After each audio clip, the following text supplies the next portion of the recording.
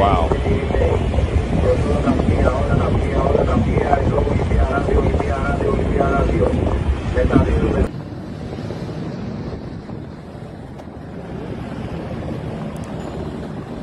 a lot of fire.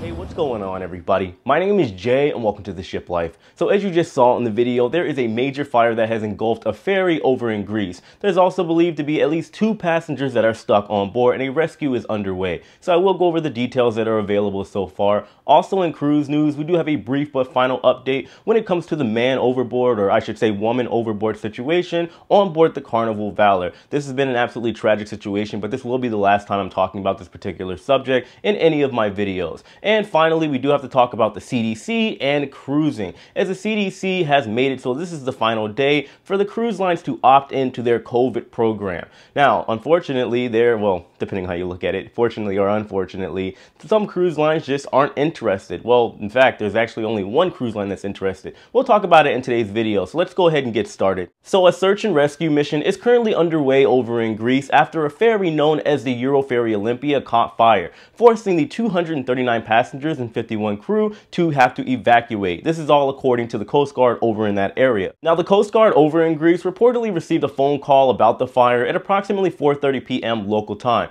This took place yesterday, which was Thursday on February 17th. Now, at the time when they received the report about the fire, the ship was near Corfu, Greece, and there had already been smoke and mayday signals coming from the ship. Now, the ship was supposed to be going from northwestern Greece going over to southern Italy. However, and unfortunately, they'd never make it over there. Now, at this point in time, there has been no reported deaths when it comes to the fire. There's only been a couple light injuries. I believe it was 3, and then they have a baby that is being evaluated, examined, and checked for any injuries or potential smoke inhalation. Now, there are also 2 passengers that are missing. So they believe that they could potentially be on the ship, which is why they are having the search and rescue mission. The cause of the fire at this point in time is unknown. However, it is believed that it started somewhere on the bottom of the ship and somehow expanded. Now, I'm sure there's going to be an investigation, and I do hope that these 2 passengers that are missing are found safe and sound, but I guess we'll have to wait and see. I will, of course, be doing a follow-up to this story because obviously, whether the ship is big, small, ferry, or cruise ship, this is a nightmare scenario that sends shivers down really anybody's spine.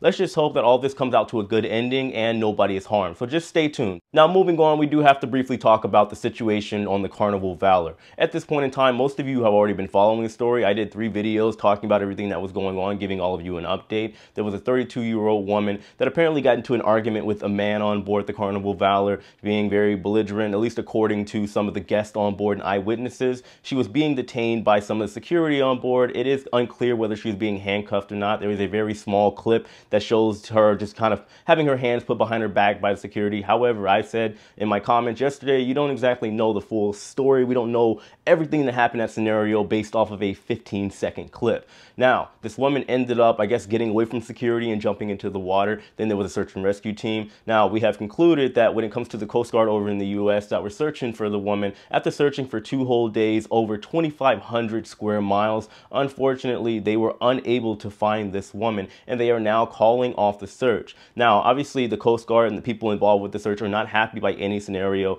They are giving their sympathies to the families and loved ones of this woman, and personally, I do too. No matter what happened, how this woman was acting, obviously, this situation is never good, but it is extremely sad. So I do give my condolences and my sympathies to the friends, family, and loved ones of this woman, and this will be the last time I'm talking about this subject because obviously there's not much left to say here. Anyway, if anybody happened to have been sailing on that particular ship and there's something that they saw, please let me know in the comment section below, or maybe something that they know, because obviously I do want to continue to have the conversation. I just don't want to make full-fledged videos about it. Also, I do want to point out for everybody that was saying that I shouldn't be talking about it or whatever the case is, guys, you got to understand that on my channel here, I do commentate on everything going on within the cruising and shipping industry, and of course, with a little bit of travel just in general tied into it. I believe that the awareness is very important, and regardless of how you guys think I report on things or talk about things or comment on things, I know that there is going to be somebody out there that just is not going to like the way I'm doing things. It is what it is. I apologize, but at the same time, I'm not really sorry because there is only a certain way that things can be done by a specific person. I have my personality, and all the other content creators have their personality as well and what they talk about. about. It is what it is. Anyway, guys, let's go ahead and move on. Now, finally, as we sail into our last topic for today's video, that of which being between the CDC and the cruise lines, of course, you guys should smash that like button. If you're getting some type of value from this video in any way, shape, or form, it goes a very long way in support of my channel. Also, make sure you guys subscribe. That way you can stay updated whenever I post more videos like this, or videos involving shipping, cruise ships, the ship life involving ships. You get the idea. So basically, today is February 18th. This is also the last day that cruise lines can opt into the CDC's COVID program. Now, we do know the CSO, the conditional sailing order, did expire earlier this year on January 15th, basically meaning that cruise lines could essentially do whatever it is that they want as far as how they are going to handle the COVID procedures, reporting cases, all that other stuff on board their ships. However, the CDC was like, hey, wait a minute, if you guys still want to work with us, we can, just make sure everything is as organized as possible. So the CDC COVID program does involve like the color-coded system. I'm sure you guys have seen this. Green being that the cruise ship is good to go. Yellow means it's under investigation. However, if they don't opt into this program by today, their color would be gray, meaning that they are not involved with the CDC's COVID plans and programs at all. But either way, whether they opt in or out today, they also have to report to the CDC's maritime unit on why they are doing whichever scenario it is that they're following. Now, the only people that have chosen to opt in so far, and they might end up being, I guess, the only one with about 20 cruise ships, would be NCL. NCL, however, has decided that they are going to change up their masking policy and essentially remove masking policies on March 1st, which I do believe, somebody correct me if I'm wrong, kind of goes against the CDC's wishes, and even though it's not part of the program. Now, we don't know exactly what this program entails. However, like I said, they have the color-coded system, and we know the CDC would like the cruise lines at some point to require boosters as part of being fully vaccinated in order to sail on board their ships. Now, will NCL do it? Will any other cruise line do that? It is hard to say as of right now, with, of course, the COVID numbers dropping due to Omicron and